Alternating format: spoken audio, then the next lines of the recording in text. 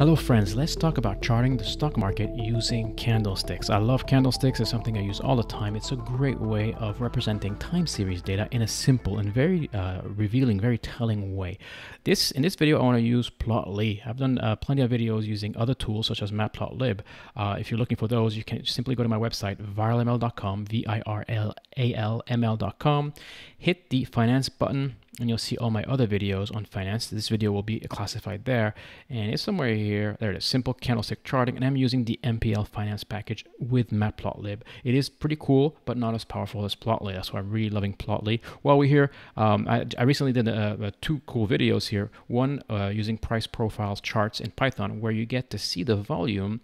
In this case, it's the price volume, not really the amount of times we see that closing price, is as a vertical chart on top overlaid the price. So this is actually done in Matplotlib. But in this video, we are going to use Plotly. Plotly is really cool, plotly.com. You can find all sorts of details on it. It works in all sorts of languages. And if you like the chart.js way of creating charts, you're going to love this. It's going to be very simple. And if you don't, it won't take you much time. It's pretty easy. And the example we'll use here today is very simple. It's very powerful. You can do these cool animations. Here is an animation I did about the stock market, right? You can see how it's moving. It's really cool. Let me stop it here. So we are going to use Plotly, and all the code you need is in the Jupyter Notebook extract. So click the description. There is a Jupyter Notebook HTML extract, and just copy and paste those in your own notebook. So before I start, welcome to the ValML Show. My name is Manuel. I'm Monetizing, your host. Please sign up for my newsletter at viralml.com, and here it is upper left. You'll get my updates on my videos, updates on my classes, and also deals on classes which I have on a regular basis, and I'll talk about this at the end of the class. So everything you need is here. Remember, the link for the code is included in the description. So what's a candlestick? The best place to know about candlesticks is to go to Wikipedia, put candlesticks chart. And this is Steve Neeson is the one that kind of brought this to the Western world in his book, but it's actually very old. It's been used over 100 years ago for rice trading, to trade rice in Japan.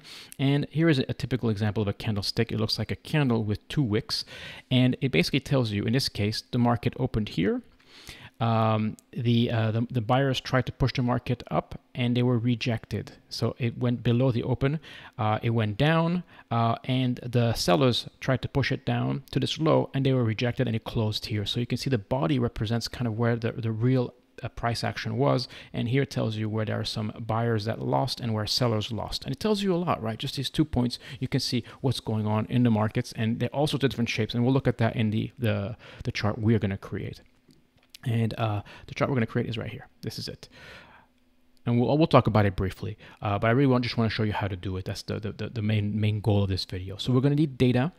Let's go to finance.yahoo.com. It's my go-to site to get end of day data, and type in EEM, and it represents the emerging markets ETFs. I'm going to change it up. I'm not going to use the S&P 500 like I use in my videos. Hit the historical data tab, the date range as usual. Click as much data as you can. Here we see we go from 2003 to 2020, apply and download. And you'll notice this data is perfect for us because as you saw here in the candlesticks in Wikipedia, we're going to need, you can basically represent, let's say pretend this is a 5-minute chart, and every candle is 5 minutes. So this is the first minute, the first second of that 5 minutes is going to be the open. The last second of the 5 minutes is going to be the closing price. And you're going to have a high and a low, the highest point of those 5 minutes and the lowest point of those 5 minutes. So basically, every 5 minutes, you're going to need 4 data points. And in some cases, they give you the volume, so you'll have 5 data points. So this is perfect. When you go to Yahoo, you'll see they give you the open, high, low, close, the date, of course, and even the volume. So one thing you need to do, and I forgot to mention that before, get the weekly data. It'll be a little bit better for us to see. Instead of daily data, we'll get weekly data. So hit weekly, hit apply, and download. And I really recommend you to play with the weekly, the monthly, and the daily. It's a lot of fun. Make sure you put that data, that CSV file, in the same folder where you're going to run your Jupyter Notebook. I'm going to load a few libraries. If you don't have Plotly, you'll have to pip install it, or however you install it on your local machine, and we're going to import it. We're going to import pandas and numpys, and I have a path to my market data. In this case, I'm going to put it right underneath my Jupyter notebook. People in the past had trouble with that, so I'm going to do that. But if you still like to use a path, like I normally do, it's there. Just uncomment it and put your own path. The symbol is EEM, emerging markets. We're going to read it in memory by using pandas.read_CSV. If you have a path, you'll have it here. If it's blank, it's blank. The symbol plus .csv, and that's going to load in memory as data_df as a variable. We're going to cast a date as a date time. It comes out as an object out of the box. We want as a date time. For any plotting, it's very important that Matplotlib or Plotly know that you're dealing with date time, because then they can do some fancy labeling because they know it's a date. They know how to handle that label. We're going to sort everything in ascending order, as I usually do. This is very important if you're dealing with multiple data sources, especially data sources from different sources that may be the ordering may be defaulted differently.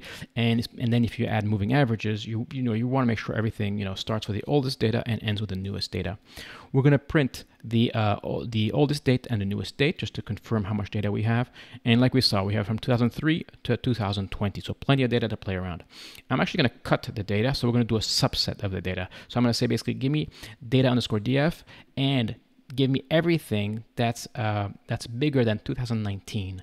And basically, it's going to chop that data frame into a subset, and we're going to have a lot less data. We're going to have 1 year, 2 years, 2019 to 2020, and it's going to make our charts a lot better. Remember, we're dealing with a weekly chart, and actually, let's take a peek at that chart. That's one thing we did not do, and that could be nice. Well, let's do a head.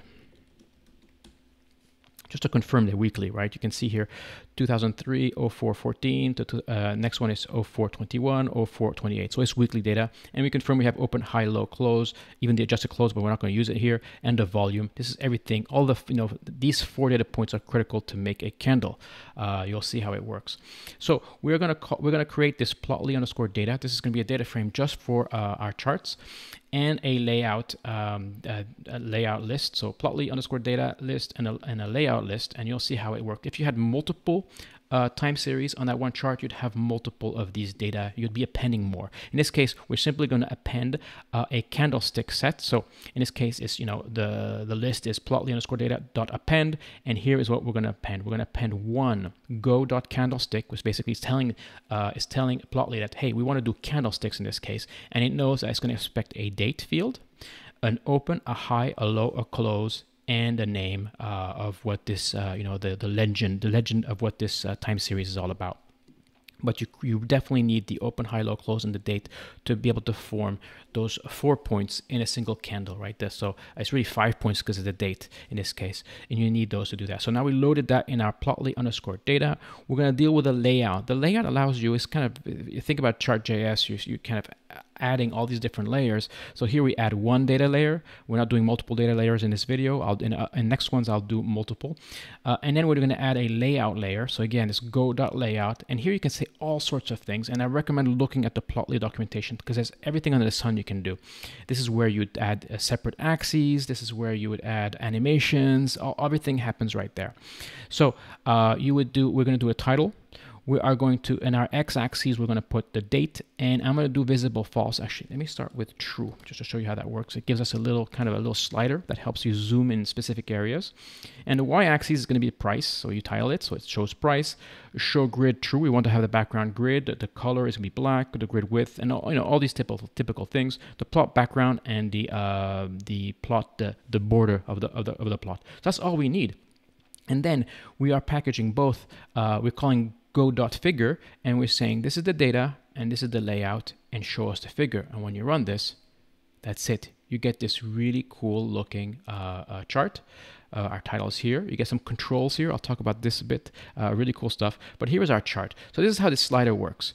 You can zoom in, and if you look at some professional sites out there, you can see how it works. It allows you to kind of focus, zoom in specific areas. I think it's really handy.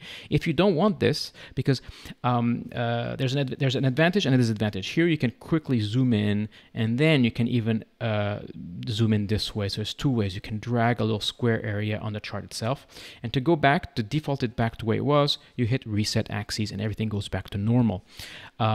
If you change the range slider to false, meaning we don't want the range slider, I actually don't like the range slider, I don't use it. you'll have more space. So your chart will be bigger. You have more space. You see there's no range chart, and you can still zoom in very easily. For example, here, let's say I just want to look at this section right here. It blows it up. You zoom in, so really cool. And again, to get out of it, you would hit the reset axis. And you have all sorts of other tools. You can zoom in, you can do the lasso select, you can take a picture, right? All sorts of cool things. But this is basically how you do a very simple, cool candlestick chart in Python. As long as you have the open, high, low, close, and the date, you are ready to go. You can simply inject it. So here, this is weekly, as you can see. The dates are here. You could do daily, you could do monthly, however you want it. Let's quickly look at some of this price action for fun. We can see the market in this case opened a weekly chart. So every bar represents 1 week of data. We can see if you hover over it, you can see the date. You can see it opened at 39 and some, and it closed at 40.73. So that's why the candlestick is green. That means the market's going up. And we have some nice solid bars going up here. Let's zoom in here. That's the fun of this. So you see the market opened very strongly and it's going up. So here is definitely a very bullish leg. There are more buyers and sellers. And here you see some selling comes in. And you can see it was very timid selling. The sellers were very weak. They tried to, they tried to bring the market down. They couldn't go beyond the previous low. But they did slow down. You can see here there was some buying that failed, and it ended up as a small body. So basically, if you look at these four big bodies here as bullish, and you see a small bearish one, you can see as troubling. So when there's another one, this could be a buying opportunity. Why not? And the market kept on going up. This is the way you would look at it. You kind of compare the size of the bodies. You kind of compare where the wicks, the rejections of the buying, the rejections of the selling are, if there are gaps, all these things. That's the beauty of candlestick charting. Steve Neeson, you can find him on Amazon. He has his books that go through many different patterns of single patterns. That means you're at the top of the market, the bottom of the market, or composed patterns. And plenty of different ways. I'll cover a few that I like in the next videos. I tend to not look at those candlesticks charts too closely. I am more looking at when the market price action is kind of slowing down, and when there's rejection prices. Usually you can tell, like here, the small bars, the buyers are weak, the sellers are weak. You can tell that even though the market's been going up for a few weeks, you can say that the market is slowing down. And look at that, it's clearly going down. People are hesitant. Either may be a news event, there may be something going on. They're hesitant, and then the market starts going down, reverses order. So that's what this is. Here's clearly what we saw with the the COVID-19. That's kind of a crash. It's called a black swan. It's a bit hard to predict, and then it crashes. But that's I really like these kind of charts. I think they're very easy to understand what's going on. It's a very clever way of aggregating time series data. So you can use this for financial data, but you can also use it for other data. I've actually done a video using heart monitor data, and I used candlesticks. It was just perfect for time series. It's very good for most time series. So before I end, I like talking about some of my material, plugging some of my material. So you go to viralmail.com. First of all, during COVID-19, to stay at home, all the classes are at 50%, and you can hit the classes button, and you'll see all my videos, my classes. I have 4 tracks: the machine learning, market analysis, entrepreneur, and web maker track. For this video, I would recommend the market analysis track. Click on there. We talk about all sorts of things: where to get data, the S&P 500, the VIX. We talk about the inverted yield, oil, gold decoupling. We even look at Bitcoin, inverted yields, all sorts of good stuff. And you get my ebook. This ebook, you can find it on Amazon, but you can also, if you get this track, you'll also get it for free. I send the ebook on the 5th week. And one last thing I want to mention. There is a free section here. I have a series of free Udemy classes. This is mostly about machine learning and NLP. So if you're interested in machine learning and you have a Udemy account, if you don't, you can very easily get a Udemy account. And these are all free classes. People like them, a lot of good reviews, and some, 25,000 students took them. So I would highly recommend them. Again, thanks for watching. I will do more videos on candlesticks, and I will do one of the videos I want to do is adding some technical indicators, like some moving averages, or taking the moving average of the closing and overlaying it, doing multiple overlays on a Plotly. And I'll also show you how to do these in another video. I'll also do an animation. So if you're interested in any of these things, put in the comments that, hey, I really want to see this, or I really want to see that regarding candlesticks. I really want to cover it more, not just trading patterns, but also how to use it in Python. Thanks for watching.